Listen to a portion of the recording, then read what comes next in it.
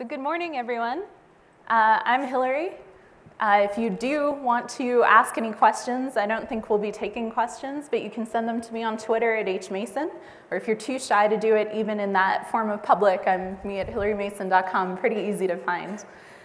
So my topic for this morning is the past, present, and future of data engineering, which sounds like a very comprehensive topic, but don't fear, I'm only going to take little stories that hopefully tie an interesting narrative together.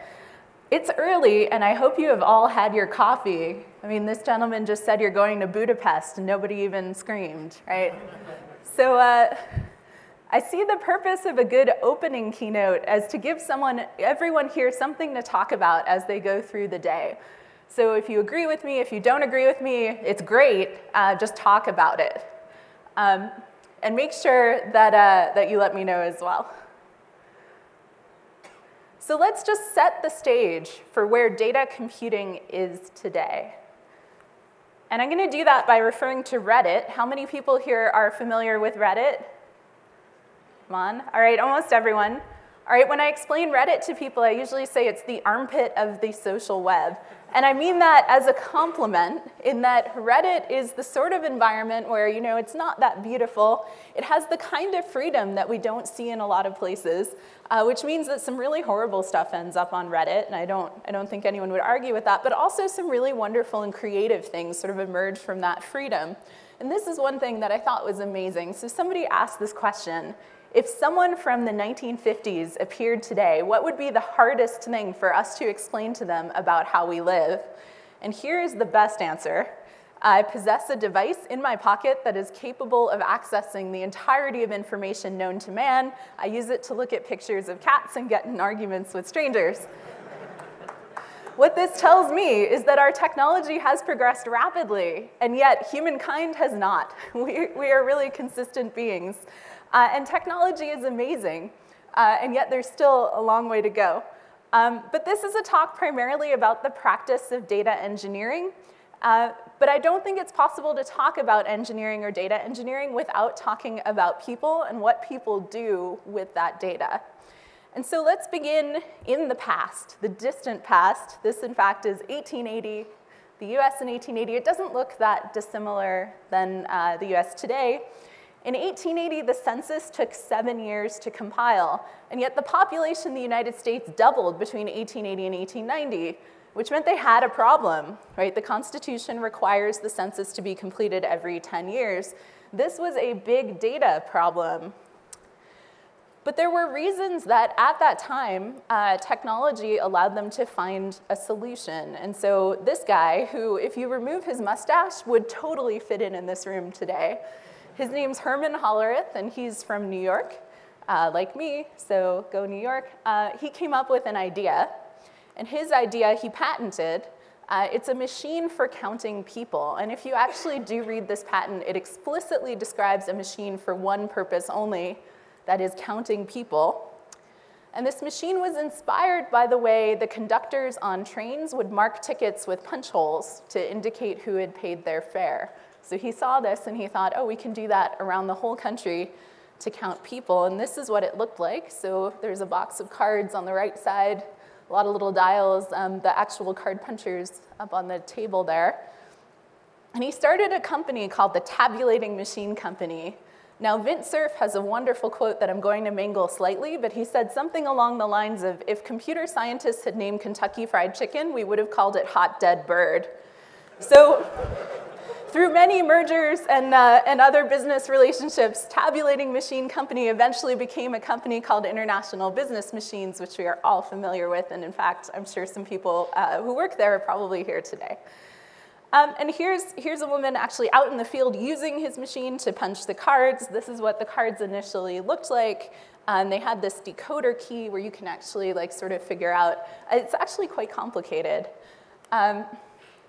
And in fact, I did figure out that if you're using 8-bit ASCII, you couldn't even fit one tweet on the card. But if you see the comment on the bottom here, someone figured out if you use 6-bit ASCII, you can fit a tweet on the card, but you're limited to only alphanumeric characters. So it gives you a sense of the amount of data we could store in this format. But the punch cards were exactly the size of 1887 US currency, which looked like this.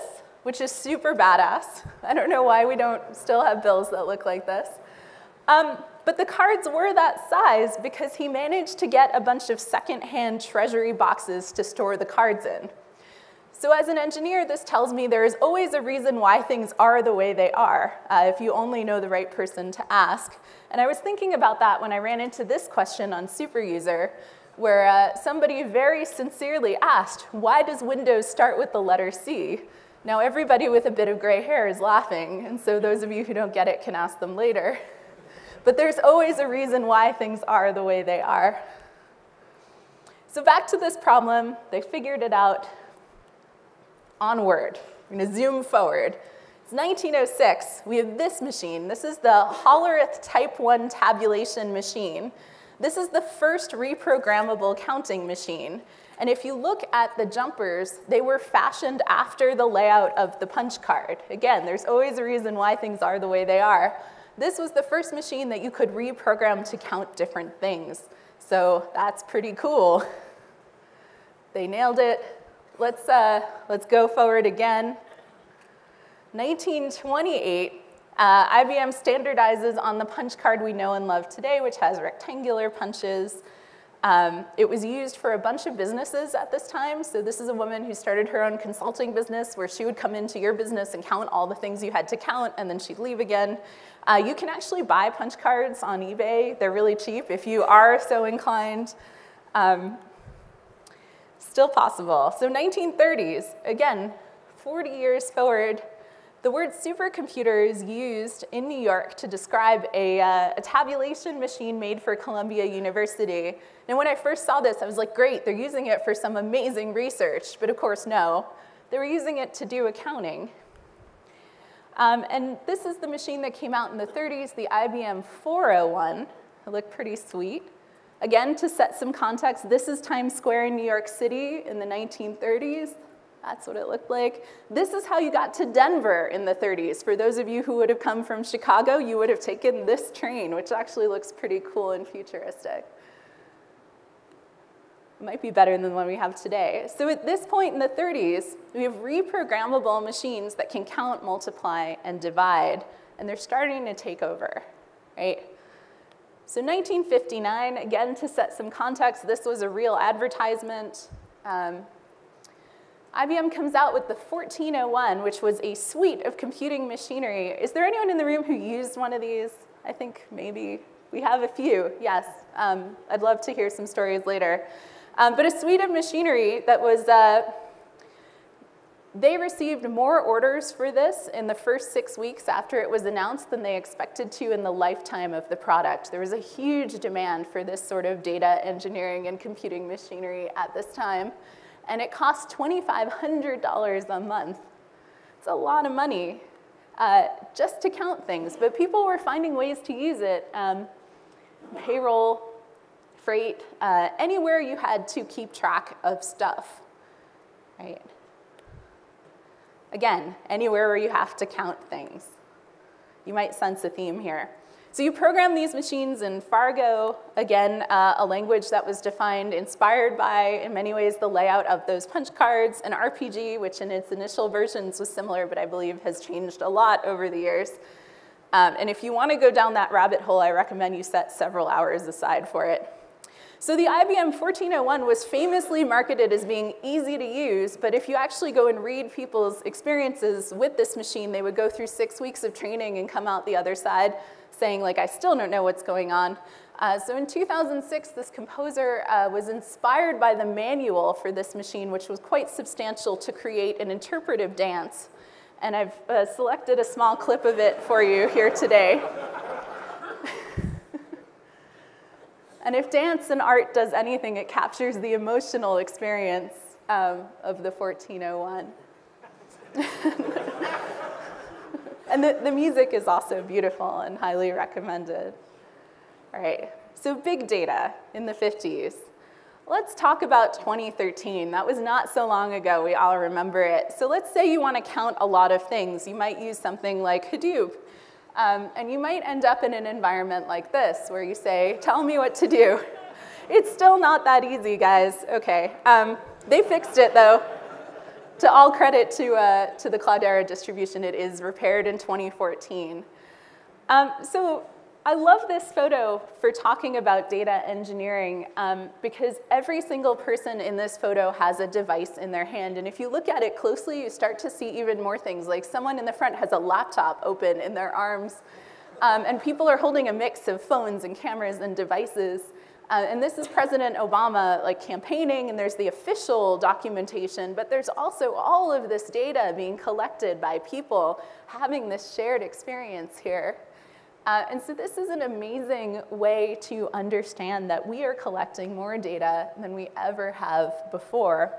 And yet, we still basically only know how to count it. So let's do some definitions in that you can't talk about data in the present without dealing with a few buzzwords. And I just want to hit them head on. I've converged on a definition of data engineering that I like. Maybe you don't like it, but I'd love to hear feedback. That is, when you're building a system where the design and the architecture of the system itself depends on the nature of the data flowing through it. And that's how data engineering is slightly distinct from more traditional systems engineering. Now, big data, we have to face this one head on. I really hate this term. So I'm sort of subverting the definition of this term as well. So some people think big data is too big for Excel. And again, if we have anyone from Microsoft in the room, I know you're working on it. But I still hear from people quite often that like, oh, you know, it's too big for Excel, so it must be big data, so I need a Hadoop or something like that. What some people mean here actually is that it's too big for them to look at and for them to see patterns in that data. So engineers like to use a different definition of big data. So we say, okay, big data is big if I can't just analyze it in memory on my one computer.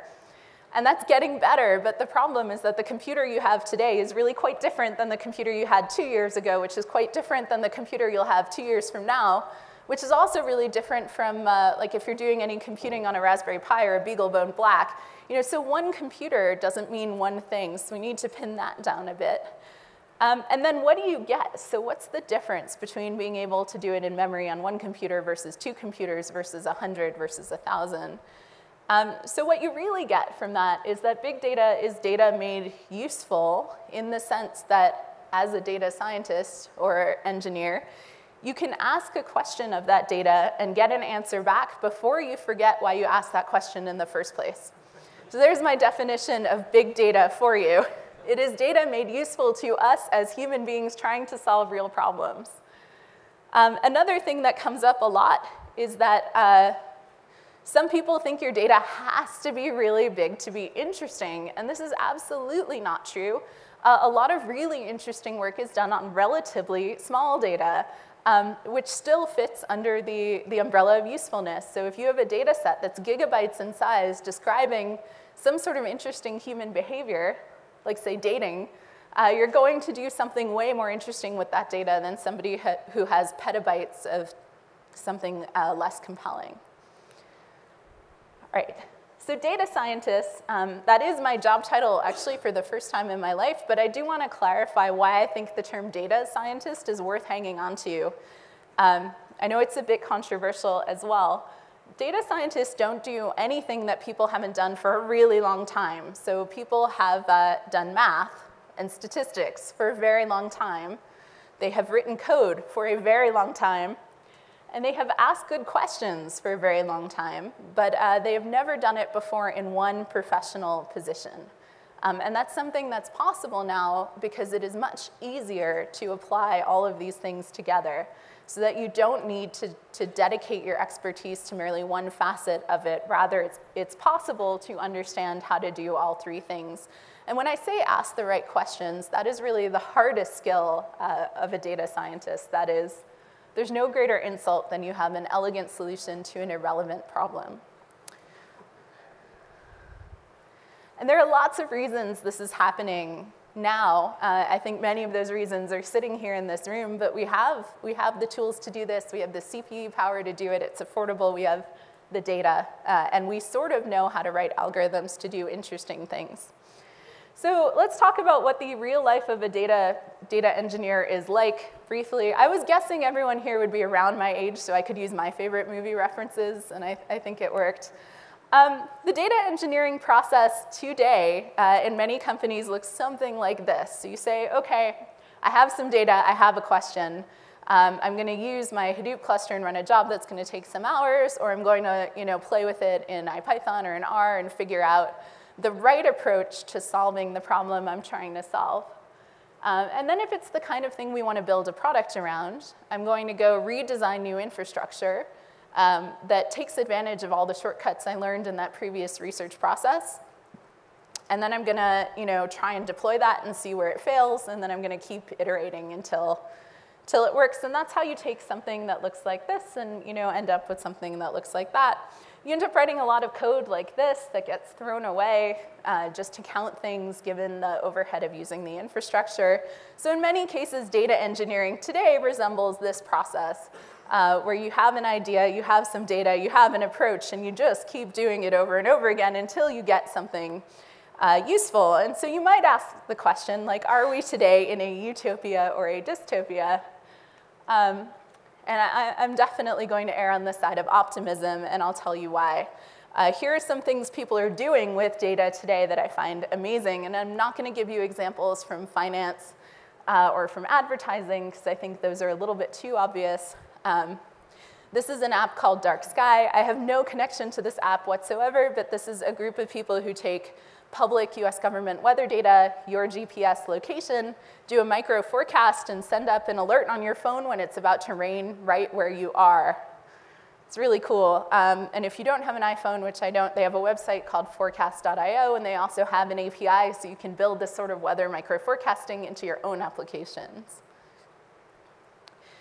This is a woman named Lauren Talbot who gave a talk at Data Gotham where she talked about how the mayor's office of analytics under Mayor Bloomberg in New York City decided to use data in the city to improve the problems that the city is charged with improving. The problem she and her team looked at was ambulance response time. So they took data from they tried to understand the process. So the call goes into the call center, the operator on 911 talks to the person. At some point, they hand off to another agency. The agency will eventually direct the call to the ambulance will go to the scene. So they looked at every stage in this process. Her talk is actually amazing because the statistics here are fairly straightforward. What's really interesting is that they were able to actually measure the order in which the operators should be asking their questions when you call 911, like what's the most optimal way to get to the answer as quickly as possible. And they also looked at where the ambulances should wait in New York City for the calls to come in. And of course, they found out the ambulances don't sit anywhere near the optimal point for them to sit, given the prediction of call volume. Instead of telling them what to do, they actually asked the ambulance drivers, like, why do you sit where you sit? And they said, because there's a 24-hour bathroom and coffee shop here. So they found them 24-hour services closer to the optimal points. And over all of these fairly minor interventions, they reduced the ambulance response times by a minute in New York City, which is a big data success. This one is the Jawbone Up. I don't know how many people have some form of accelerometer on their person today. Anyone? A few people sheepishly are saying yes. So this thing measures your steps and your sleep, and it's a fairly simple device. But Monica Rogati, their VP of data, put this together where during daylight savings time, the average user of the Jawbone lost 11 minutes of sleep because of daylight savings time. If you project that out to the US population, that is 6,000 years of lost sleep because of our daylight savings time policies. So maybe you can actually learn something from these little devices that we're each gathering data for our own personal edification that can direct policy, that can actually help us as a society make better decisions. All right, so two more examples. This one I love, it's from Communications of the ACM, describing a research project where linguists use machine learning algorithms to take our modern spoken languages, the rate of mutation in our modern languages, and to reverse engineer the ancestral language from which our modern languages descended. What's notable about this is that it is a problem that could not be done without the deep domain expertise of the linguists. but also could not be done without the computation ability of modern technology. And in fact, one of the linguists in the article is quoted saying, "Computation is the new handmaid of science," meaning instead of mathematics, we've gone pretty far in mathematics, now we have computation as well. All right, the last example is, you can actually read about this in Wired. It turns out if you include bacon in a recipe, it boosts the ratings that recipe gets. So if you're looking to game the system, you can also use ingredients like cream cheese and strawberries and avocado to sort of boost the attention for your recipes, something we might not know without a lot of data. So no talk about data is complete without a graph that goes up and to the right. I like this one because it goes down and to the right too. But it does make the point that we are still at the beginning of collecting and figuring out what we can do with all that stuff. So it is easy to be very optimistic. Right. So to the future. Our capabilities are growing, but they're growing in a bunch of different ways. So at Excel, we've seen a whole layer of infrastructure companies that is giving us the tools to store data and retrieve data efficiently. We've started to see tools on top of that that make it easier to do fairly complex analyses. Not so much to say that if you were not capable of doing it before, you're capable of doing it now, but rather if it would have taken you 2 weeks to program it before, now it might take you a few days. We still have a long way to go in making building these sorts of systems accessible, cheap, and easy to do accurately. So there's always a caution there. This is one where I hope it's very provocative. I hope data systems use natural language. I've seen a few things on the natural language input, so English to SQL type translation. I've also seen things like Narrative Sciences released a product that takes your Google Analytics report and emails it to you in plain English, natural language generation. It's totally fascinating. And I hope that the people who are building the infrastructure will think about this sort of user experience as well. And maybe someday we'll get there. It's a great movie. All right. Another thing I think about a lot is hardware. It is really easy to build things with hardware today.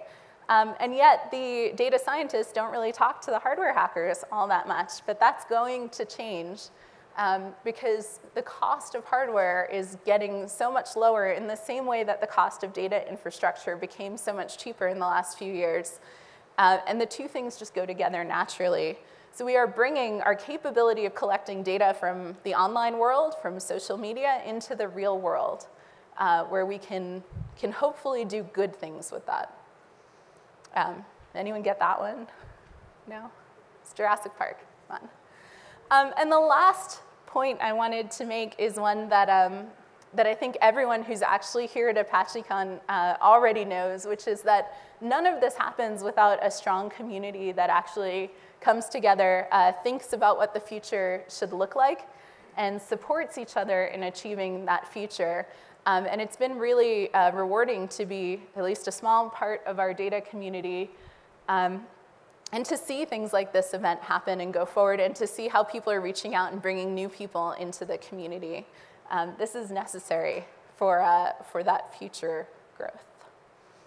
Right. Oh, and if you are in New York, we have a small event there called Data Gotham, which is a lot of fun. And yes, that is both a Jay-Z and a Batman reference. Right. So again, I'll just conclude by saying that hopefully this has been an interesting tour of a bunch of little rabbit holes. I find the pace of change in the way people think about managing data to be completely fascinating.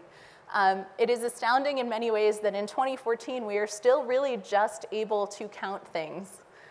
We are only starting to be able to do more interesting things than that, and yet the future is pretty bright. I do like to say that data gives us superpowers, but I mean that in a very literal sense, that it gives us the ability to perceive things and take action in the world about things that we otherwise, as raw human beings, could never perceive. So data is making us smarter, and data infrastructure is making it possible. So let's make more of that. So thank you very much, and I hope to talk to you about it later.